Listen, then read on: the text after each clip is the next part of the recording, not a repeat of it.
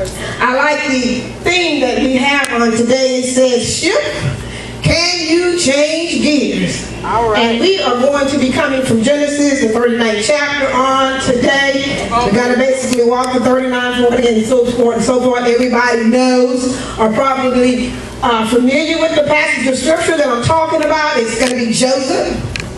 We're going to be talking about Joseph, and that's Jacob's Joseph, not Jesus Joseph, but the Jacob Joseph. So we're going to talk about Joseph. We know that Joseph had a lot of shifting in his life. Amen? Right. He had a lot of shifting in his life. I mean, he shifted gears, but you know what? What really blesses me on that, Joseph never gave up. He still kept his hand in God's hand. Amen? Amen. Now, I don't know, probably all of you, everybody's probably heard of, if not played it, the Milton Bradley game, The Game of Life. Right. Amen? Right. And those who are not familiar with it, it's a game that simulates a person's life, his or her life. You go through the travels from college to retirement, so on and so forth. And in that game, you go through your career and your marriage, and you buy a new home, and you have the kids, and so forth, and all of that. Now, how many of us wish that life was actually like that? That it's going to go through all those steps without any bumps, without any shifts, without any change, without any upsets. How many of us actually think that life is going to be like that? How cool would that be if it actually was? Okay, now what happens when life throws you a curveball? Because if you are living in this world, life is definitely going to throw you a curveball. What happens when you're happy marriage? This happy marriage that you have, because nobody starts out getting married knowing or thinking that it's going to end in divorce. So what happens when that happy marriage ends in divorce? Come on. My God. What happens when that thriving career you had, you've been working with your company, or you've been working on your job for 26 more years or better, and all of a sudden you're handed a termination notice or a pink slip? What happens? That's a major change. Amen? What happened when that dream house that you got, that you furnished with everything you can imagine, Come on. all of a sudden it's in foreclosure? What happens then? What happens when those darling kids that we love so much turn out to be juvenile delinquents? Or they could be mentally challenged. That will throw you a curveball. That, when all those things happen, your life is literally spinning out of control. Because we don't expect that. That is not something that we expect. When we get married, we don't expect to have all of these problems. When we grow up, I mean, every child, every girl, every boy has dreams of when they grow up, what I'm going to be, what I'm going to do. Life normally rarely ever turns out the way you decided or the way you had planned. But I want to encourage you all today that all is well. Amen? All is well. That is only a part of God's plan. It only means that God is shifting you for His purpose. Amen? Now we know that life is full of ups and downs, twists and turns. There is nothing new. Throughout the Bible, people have been shifted. They have been turned. They have been changed. Life has been total chaos. But that's all a part of God's plan. Ecclesiastes 1:9 said, what has been will be again. What has been done will be done again. There is nothing new under the sun. All these things that are happening, that's nothing new. This is things that have been happening since Bible days. Nothing is new. So all these shift, turns, bumps, and burdens that we have been taking, that is nothing new. That's been happening since Bible days. So whenever God has a purpose for you, one thing I can tell you, you're going to be sure you are going to face opposition. You're going to face adversaries. You're going to face jealousy. People will not be happy for you when you get into a place, especially when God has purpose for you. People will not be happy. But you got to realize in yourself, I got to tell myself that God's plan is bigger than me. It's not about my feelings. It's not about my discomfort. It's not about her feelings. But you know what? We got to stop singing the blues so much. We always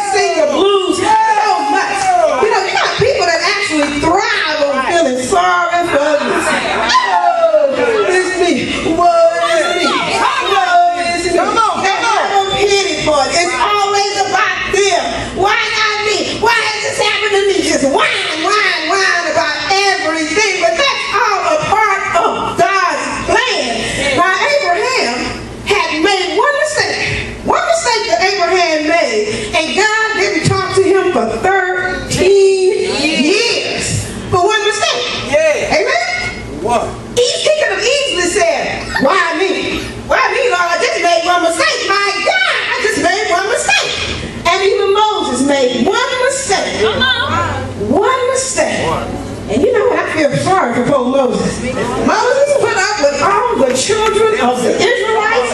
He put up with their nonsense. He put up with their BS and but he put up with all of that. He put up with their moaning and groaning and their complaining. And he stayed before God. And he made one mistake, and he was not allowed to see the promised land. If anybody had a reason to say, why me? It should have been Moses. He should have been saying, why me? And since Moses didn't say, I'm going to say it, why me?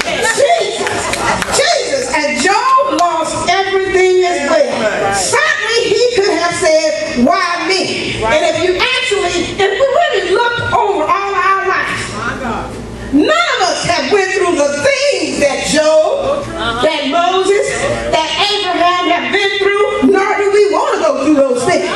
So no, we shouldn't be having a pity party. What should we be saying is, I thank you, Lord, that I didn't have to go through that. No, I may not have everything that I desire to have, Lord, but I still bless you anyway, Lord. I still thank you, God. I still praise you, even though I may not have what I desire. But God, I still praise you that you didn't take me through the way you took them through. Amen? I love Job's response to that. Because Job actually went through. He lost everything. I mean, everything. Even his wife turned her back on him. But Job's response was great. He said, though you slay me, I will trust you. Now that was a shifting of gears. Amen? Even though he lost everything, Job just shifted and kept his eye on the prize. Alright? God's plans always causes change.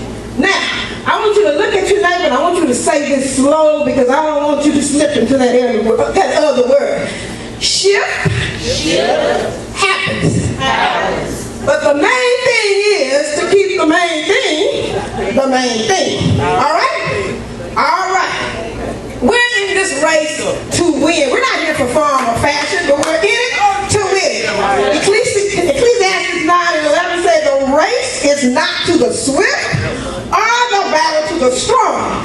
And Matthew 24 and 13 follows up on that, and it says, then he who stands firm to the end will be saved. Yes. So in other words, keep your eye on the prize. Right. Now Jacob kept his eye on the prize. Amen? We know that Jacob kept his eye on the prize. God revealed his words, his plans for Jacob in a dream. All right. And those plans didn't manifest overnight. No. Joseph went through the pits of hell trying to get that dream to manifest itself. Amen? And I can see his confusion. In my mind, you gotta realize Joseph was a teenager at that time. He was a young boy. I can see his confusion. I can understand his confusion. He said, now God, you told me that I was going to be a leader. I'm going to be a governor. I'm going to be a somebody in my community. You said that people would be bowing down to me. That's what you told me in my dreams. But instead, I find myself in the bottom of a pit. And not only am I in the bottom of this pit, but my own siblings are the ones who put me here. But you talk about a stab in the back. But you want to know what? Joseph's first mistake was that he told people his dream. And there are some things you just can't share with everybody. You just cannot tell everybody what God is doing for you, what he's manifesting in your life. Yeah, we said that our testimonies, when people hear our testimonies, that they overcome, but still, there are certain things that you just cannot share. When God is birthing something in you, you need to just go to God and continue to pray until God manifests that thing and he gives birth to it. Amen? Because one thing about it, you have dream killers, and they will literally kill your dream. They will slow down the progress. They will pray against your dream. And I know some people say, well, what God has for me is for me. That's true. What God has for you is for you. They can't stop the dream, but I can assure you they can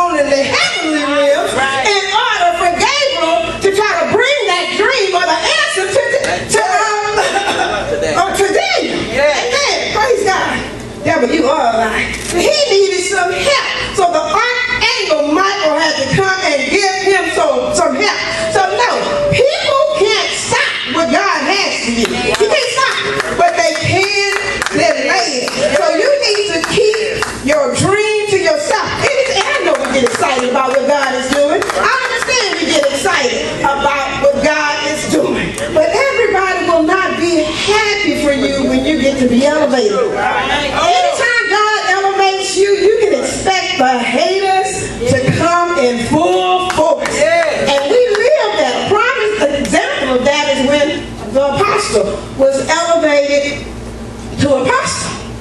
The haters came out in full force. People praying against it, and I really couldn't understand that. I'm like, why would somebody pray against something that's happening that's good? I didn't really understand that, but you know what? That's an assignment. They don't really understand when God is promoting you. That comes with some struggle. That doesn't happen overnight. You gotta go through persecution. You gotta suffer persecution. You gotta fast. It keeps you up and you're praying every night. You gotta deny yourself. All these things are going on when you are praying and God is elevating you. But people don't see that. All they see is the elevation. They don't know what you've been through to get to where you're going. They don't know how many times you stayed on your knees before God. They don't know how many times you turned that plate over. They don't know how many times that you've been praying and praying and praying and going without. They don't understand that. They don't realize that. But you know what? God is still good all the time. Everybody wants to be promoted, but no one wants to work. And they don't want to suffer. No. Just like you on your job. If you're not working diligently on your own job, how do you expect to be promoted? So if you're, that's just with the kingdom of God. If you're not working diligently in the kingdom, how do you expect God to promote you? Amen? The Bible says, if you suffer with me, you will reign with me. So no, man didn't elevate him. God spoke that into his life actually many years ago. And it took a long time for that to manifest. It didn't come overnight. It didn't come overnight. He had to suffer for that. Psalms 75, 6 and 7. Promotion cometh neither from the east, nor from the west, nor from the south, but it is God who elevates. He brings up, and he brings down, and he exalts another. But see what happens? We get excited, especially when we get a prophecy from the Lamb of God. Oh, we get excited and we tell everybody. Did you hear what Brother Tomo told me? Yeah, he said that I was going to do this. I was going to do that. Did you hear that? Did you hear that? And people know where you're going. That's between you and God. You need to stop telling everybody your business. Amen? You need to stop telling everybody your business. And while I'm talking about that, the pastor and I was watching the Newlywed Game one night. They get deep and personal about some of the things, you know. And since this is a women's conference, and I am talking to the women when I talk about that. So I'm going to help some of you all today. You all need to stop advertising how good your man is. If he's good, then that is between you and him. You don't advertise that to everybody. Truthfully, you shouldn't even be discussing it. Because basically what you do is you have given them an engraved invitation to test drive him, all right? Every skank in Houston will be up in his face because you've already told them how good he is. So you know what? And the point is, everybody is looking for a good man. Amen? And there is a shortage. We know that there is a shortage. Most of them are incarcerated. They don't have jobs or this is that. But once you have a good one and you've told everybody, you know what? Everybody's got to be sniffing around like a doggone dog. Amen? All about it. So, and you have given them the license to do that because you have told them everything there was to know. So you told them what he liked, what he disliked, and all they got to do is just go in and do the things they need to do. You know, I don't talk about business. That's right. It's not anybody's concern. It's not anybody's business. What we do is what we do. Amen? Amen. And you know what? You don't let anybody know your weakness either. I'm not a great cook. I don't say I'm a great cook, but one thing about it, he will not starve. So don't think that somebody can come up here and give him a meal, and this is going to think they're going to just slide on in. I don't think so. He will eat. Amen? All right. All right. So yeah. No, I'm not the best cook, and I don't tell anybody that, but he knew that when we got married.